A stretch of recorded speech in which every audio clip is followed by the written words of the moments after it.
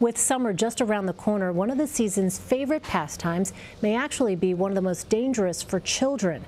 According to the CDC, drowning is the second leading cause of death for children under the age of 15. And in nearly half of all drowning instances involving kids, adults are within just 25 yards. In fact, 10% of adults will witness the situation without even realizing what is happening.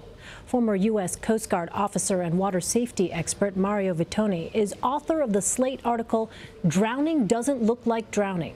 I spoke with him earlier and asked him why drowning often goes undetected and what someone who is drowning might look like in the water.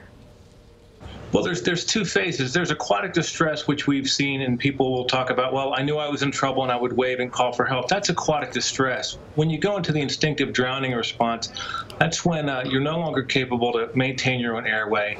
And a lot of times, the head will be back, eyes will be glassed over.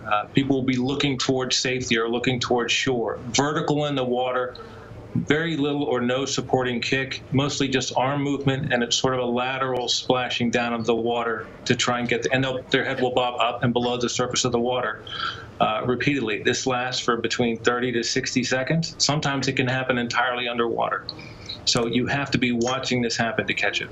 And I think it's so important to underscore some of the things that you just mentioned. So it's not just that someone isn't going to be yelling, a child will not be crying out, it's that they will be physically unable to cry out if they are actually in danger of drowning.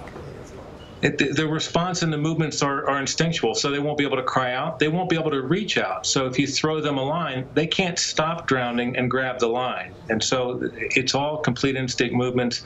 They can't call out for help. Speech is an overlaid function of breathing. And if you can't breathe, you can't speak. So that's why it's very quiet. And so how long, Mario, does someone have between the time they really start to experience the beginning phases of drowning and the time that they actually are in danger of going under completely? The instinctive drowning response, again, lasts about 30 to 60 seconds at the most. The older you are and the stronger you are, the longer it can last. And again, a lot of it can happen under the water. They don't stop to struggle. They'll just be submerged while they continue to struggle. So it happens very fast. So if you witness it, you have to get help immediately. I like to think that as a parent, I'm vigilant. I will say that when there is a lifeguard around, sometimes that gives a sense of sort of false security. Is that enough supervision? If you're just sort of around your child, not necessarily in the water, but if there's a lifeguard on duty, do you think that's enough generally to supervise completely a child in the water? Someone else watching is always better, but it's really hard to pay attention, and lifeguards have to focus. And if you've ever tried to focus for a solid 15 minutes, it's really tough to do. So I don't think it is enough. But if your child, if you're with your child, they're not a sincerely strong swimmer, I like to be what's called touch supervision. I'm close enough to them to reach them.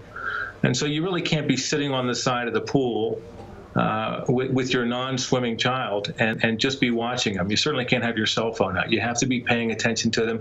And I like to tell parents to be close. And if you can't be close, then they can't swim that day. You're going to have to wait till you can be there. And touch supervision, because a child can go under in seconds. Right away. And for every child that drowns, 5 are seriously injured. So you can't, just because you save them from drowning doesn't mean you're out of trouble. Those aquatic injuries can be very serious. So just bottom line it for us, Mario, what are the tips, the most important things you think to keep kids safe in the water this summer? Well, I think first you have to teach kids to not be near the water without an adult, and so to teach them that they should never swim alone or never get near the water without adult supervision. For parents, it's just vigilance. If you can't watch them physically, if you can't keep your eyes on them, then you're not prepared to watch them. And to have at pool parties and any event where you're in the water, swimming or at pools, is to have someone who's the designated water watcher. That there's always one parent who's always watching the water and not talking to anybody, not socializing at the party, doing nothing but watching the kids. Finally, Mario, in your own experience, have you ever had to save someone who's drowning? I have. I was a lifeguard for most of my life, and then I rescued the rest for the rest of my adult life. So I've been in a lot of situations where you just jump in and pick them up, and it's happened a few times, and I've seen this a lot. And I think what really prompted me to write the article was it wasn't part of my training as a Coast Guard rescue swimmer, and I had to figure out why. All right, Mario Vittone, really important information. It's, like I said earlier, a sobering piece that you've written here, but really eye-opening, critical information. Thanks so much for joining us. Thanks for having me.